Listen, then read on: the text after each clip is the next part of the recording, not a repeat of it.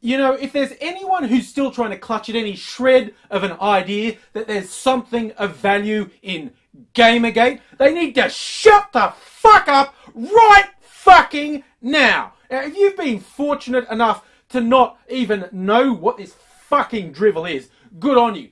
Potted history, it started with some sad fucking loser pouring out hate on an ex-girlfriend, telling a shitload of lies, and it got worse from there. It just been, yeah, bitches fuck things up, don't they? And then the hate on any woman who's speaking out or doing anything different in any aspect of gaming. That's what GamerGate is. GamerGate is a bunch of sad fuck-ups behaving in a sad, fucked up way.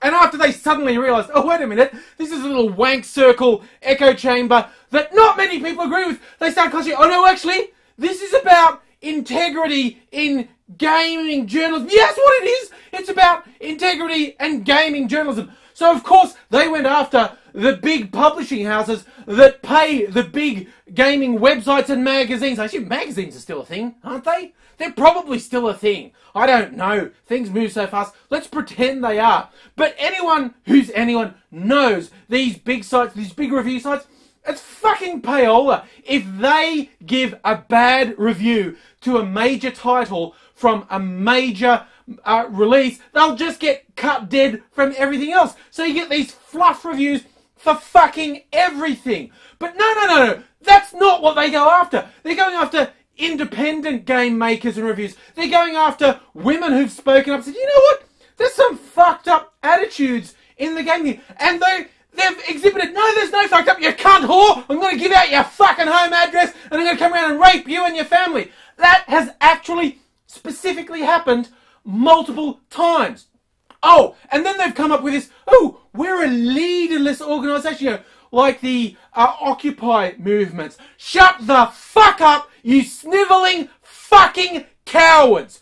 GamerGate is misogyny and lies. That's what it fucking is. If you have any other agenda, get the fuck out of GamerGate. If you think a movement for integrity is important, I would agree with you. That's not GamerGate. GamerGate is lies, misogyny, and fucking hate.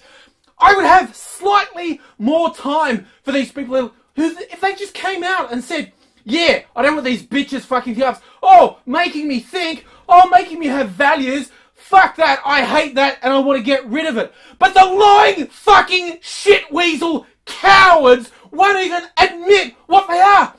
And it's ridiculous because it's so obvious what they are. Everyone knows you're lying. You pathetic fucking loser.